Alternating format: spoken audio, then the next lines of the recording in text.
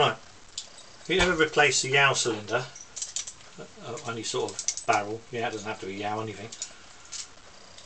That's what you get. If you ever have difficulty putting it into a lock, and it goes, yeah, when you turn the lock it's too stiff, it's because you haven't cut the bar down. What I normally do, I grip there with a pair of mole grips, or in a vise, just saw one or two off. And that's all you need to do, to make sure it doesn't hit that the back plate in there, because that's what jams them up. And always line up the arrows when you refit the lock barrel back into the door. That's it, simple.